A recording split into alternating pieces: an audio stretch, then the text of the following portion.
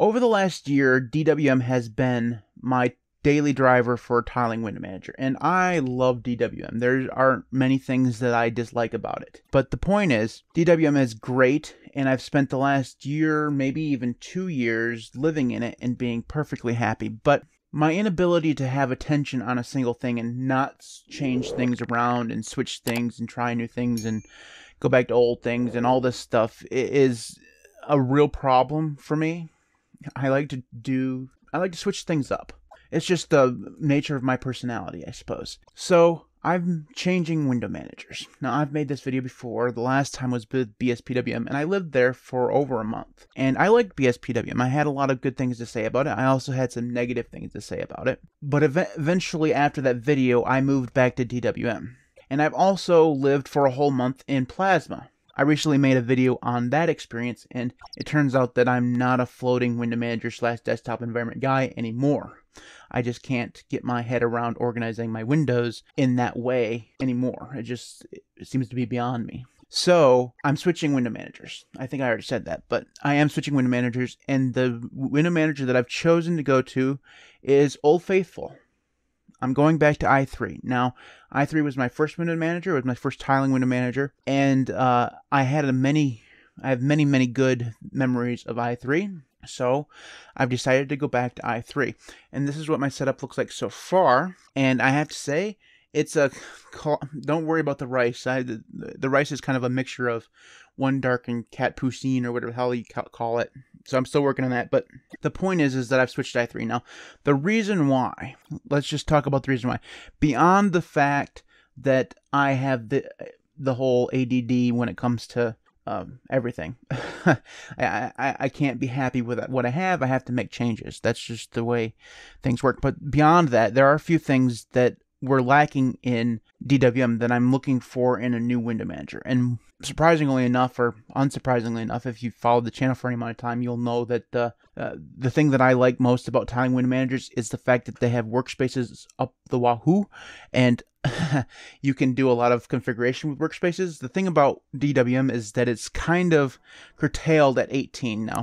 I never really got upset with the fact that there were only 18. 18 is about right. Usually I have 20, but it's close enough. The number really wasn't the point. More, it was my ability to interact with those workspaces through key bindings. So there are patches and stuff that you can go through and use in DWM in order to make sure that each workspace has a key binding associated with it. I've never been able to get that patch to work. I don't know if it's the patch or if I'm just doing something stupid. Either one of those things is possible. But the point is that in order to change workspaces, you have to have that monitor in focus, and then you can go through and use the appropriate key bindings in order to switch workspaces. And that has always bothered me. That just really does bother me, that I have to do this two-stepping in order to get to a workspace on a monitor that's not in focus. So with i3, because I can go through and basically create whatever key bindings I want, whether that's in SXHKD or in the i3 config file itself, I can go through and assign key bindings to how many ever workspaces I have. I can have as many workspaces as I want. I'll probably just stick to 15 or 20. That's a reasonable number. But being able to assign key bindings to each and every one of those means that it doesn't matter where that workspace is, on which monitor it's on. All I need to know is what key binding that is, and I can go there.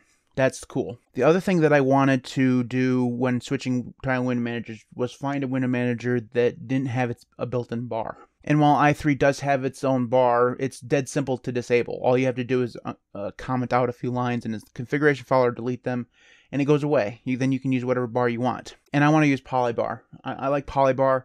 I can go through and configure polybar pretty much however I want it to. And that's not the case with the DWM bar. Like, there's a ton of patches you can go through and do and get things colored and adding scripts. It's fine. But the stock DWM bar is limited in the amount of customization you can do without just adding a ton of patches. And most of those patches conflict with each other. It's a real pain in the ass. I did try the anti-bar patch for DWM, which allows you to use other patches, and getting polybar to work in DWM is a pain in the rear end. It is so painful. Now, it is possible. It's not It's not as if it's so difficult that you can't do it. It's just there's so many steps you have to go through to do, and there's so many things that you have to have in perfect working order in order for it to work. It's kind of like putting together a jigsaw puzzle. It's very much, if you don't do it and you're missing a piece, it won't work. Not a big deal if you follow the directions and get through it, but it was just a pain in the butt. And then at the end result, there were still some things in Polybar that just didn't work well with DWM. It just, even if you have the DWM Polybar fork enabled or installed, it doesn't work the way Polybar works in other window managers. It's close, but it's not quite there. And it just felt lacking to me. So I decided I was going to search out for another window manager, and I settled on i3. I think some of the reason why I settled on i3 is simply familiarity. I like the configuration file. I know pretty much everything there is about it. I like the documentation of i3. I think it's probably the best documentation of any window manager out there. So if there's a situation where I come into where I don't know what I'm doing, I can always go look that up. Like, for example, I've never set up a scratch pad in i3. I have no clue how it's done. When I used i3 previously as a daily driver, I didn't know what a scratch pad was. You know, it wasn't until I got into DWM where I started using scratch pads. So that's going to be an adventure. It's something that I'm kind of looking forward to. So, yeah, I've switched to i3. Now, the question is always, how long will I be here? The answer to that question is, I don't know. I'm sure something else, something shiny, you know what I mean?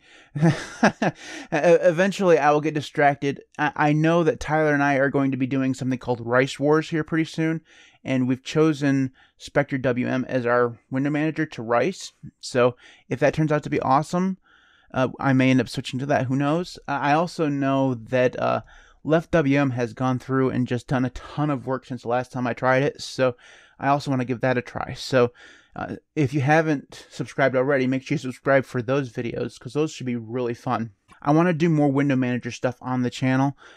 I'm a big Windows Manager guy, and I've kind of gotten away from it over the last 6 months or so and done more ricing videos. And while I enjoy, I enjoy those time-lapse ricing videos way more than anybody else does.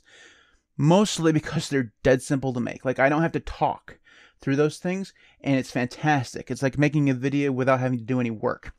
I was going to rice anyways.